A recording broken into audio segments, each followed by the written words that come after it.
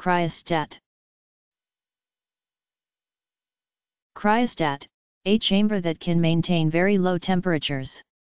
Medical laboratories use a cryostat to preserve frozen tissue samples, while a microtome, an extremely sharp cutting instrument mounted inside cryostats, slices the tissue into pieces thin enough to be observed under a microscope.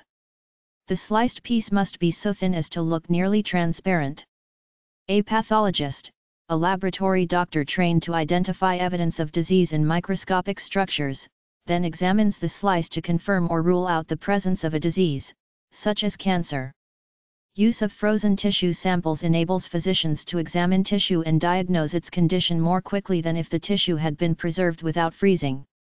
Microtomes may be used alone, without cryostats, to yield thin microscopic samples. Cryostat is derived from the Greek kryos, cold, and statos, standing, stationary, like the cryostat chamber. Kryos gives us many English words, such as cryonics, use of coldness in medicine to bring about beneficial results, and cryosurgery, use of below freezing temperatures to destroy disease. Statos and related Greek words give us such English words as static and stationary. C R Y O S T A T. Cryostat.